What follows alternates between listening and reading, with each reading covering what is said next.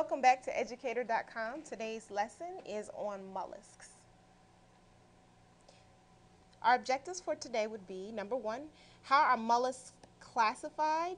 Number two, how does a shell help mollusks to survive? And number three, how do mollusks obtain food and oxygen? Let's start by asking the question, what are mollusks? Mollusks are invertebrates. They're actually soft-bodied invertebrates. Invertebrates, again, mean that they have no backbone.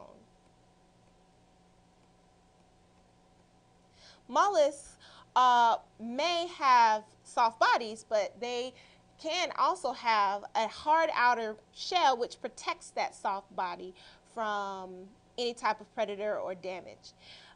Mollusks all belong to the phylum Mollusca, and that word mollusca just means soft. Mollusks are the phylum Mollusca is actually the second largest phylum of all animals. So there's quite a bit of diversity in this phylum. Most mollusks are found in the ocean, but some can also be found on land. The mollusks are actually the first animals to have developed what we call gills. Gills are just a structure that help the animal to breathe and actually take in that oxygen and breathe out that carbon dioxide, which is called gas exchange. So it's an adaptation that animals use in order to help them to get that oxygen in and that carbon dioxide out. But also some mollusks can use those gills in order to capture their prey, which is their food source.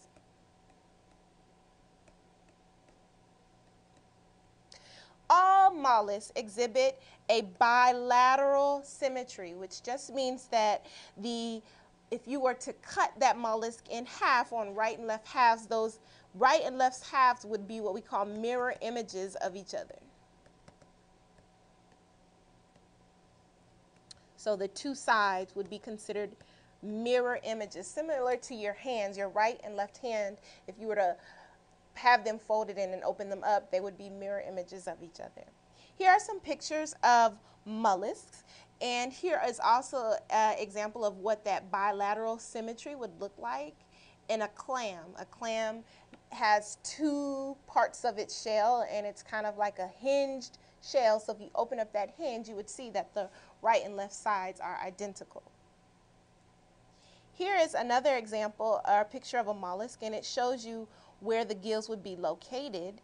They would be located here inside of this particular mollusk. And again, those gills are used for gas exchange. Some examples of mollusks that you may have heard about would be things like snails, slugs, limpets, clams, octopi, which is just the plural for octopus, mussels, and oysters.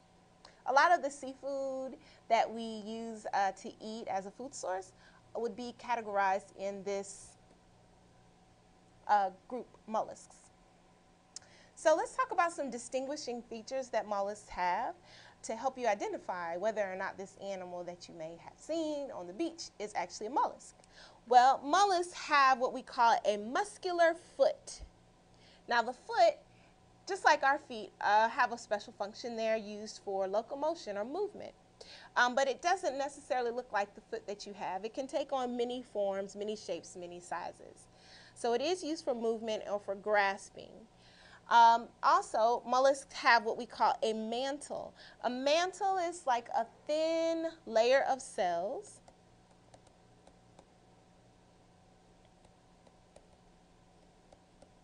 And this cell layer covers the body or the internal organs inside of that mollusk. So it's like a protective outer covering.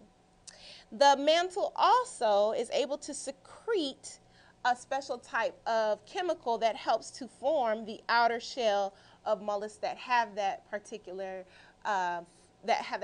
structure.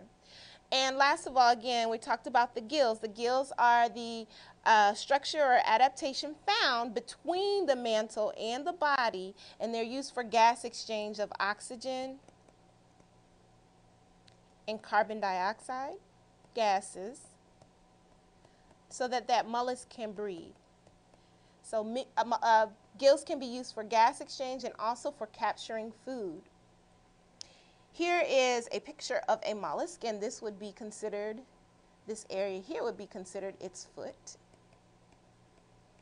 And this is what helps this mollusk to move. This would be the hard outer shell. And that's the protective covering. And inside of that shell would be the soft body that the shell protects. Here is a picture of different types of mollusks. We have the snail, the clam, and then we also have the squid. Now, even though these different organisms look very different on the outside, they do have those same similarities. They have the foot structure in the pink here, and they have the shell structure. The actual shell inside is inside of the squid. The clam, you can see it on the outside, and the snail, you can also see it on the outside. And they have other organisms that are very similar in structure.